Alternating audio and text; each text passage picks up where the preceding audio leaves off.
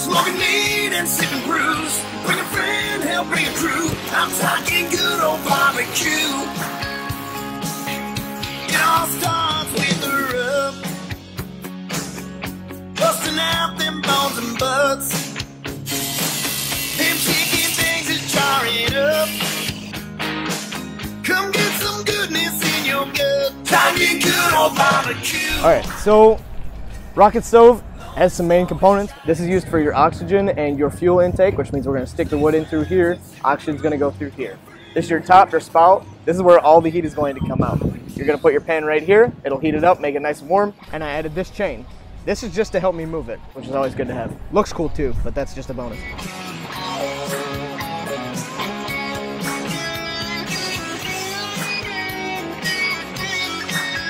The steak was amazing.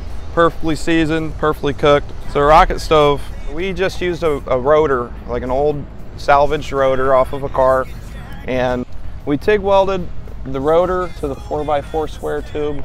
We MIG welded or stick welded. I gave them kind of the choice, the feed tube to the stacked. It's just steel, so you could use different processes. You could use TIG, you could use MIG, you could use stick. All processes would work. So what they did, they used TIG and MIG. What it has is that air hole through the bottom of it. Okay, so it allows air to get through underneath. And we just took 4x4 square tubing. We took an offset 45-degree feed tube, and that's where you'll feed the wood through here. The air comes up from underneath, so you're getting a jet of air kind of, so it burns a lot cleaner, a lot more efficient. And it'll shoot it up this stack so that you get a nice hot burn.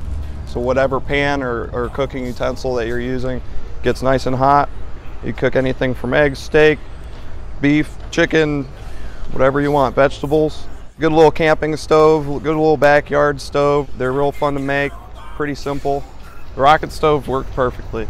Really appreciate the teacher we have right now, Connor. Without him, we wouldn't be standing out here in a parking lot cooking, that's for sure. He's really making this class enjoyable right now. Just having a blast.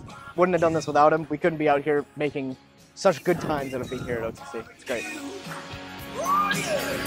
Going slow is tried and true. Sweet slams and sipping brew. Bring a friend, help bring a crew.